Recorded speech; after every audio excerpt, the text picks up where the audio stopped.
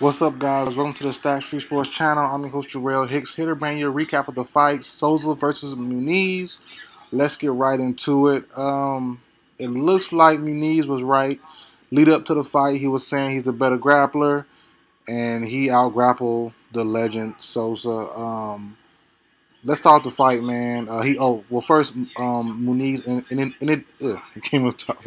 he ended the fight in the arm bar. It looks like Souza's left arm could be broken. I know they were saying on the telecast that a bone protruding out. I saw Souza standing up. I saw the arm.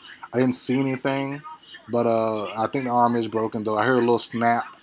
But man, it sucks to see a legend lose like that. But the first round, though, in the first round, Souza looked angry. He looked angry. He looked like he was in a different mode.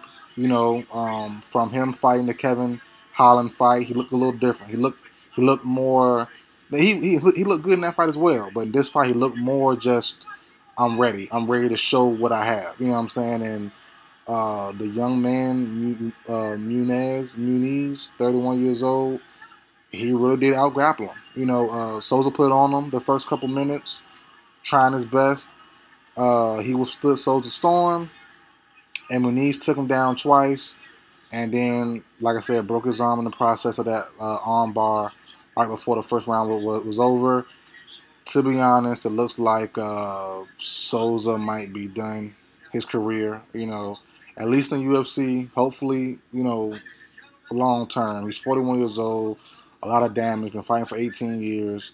It, you know, to save his body, to save his mental health and his physical health, all that stuff, he might need to go look into retiring, man. But the young man, Muniz, did show he can, or out at least tonight, he did out grapple the legend Souza, man. But great win by Muniz.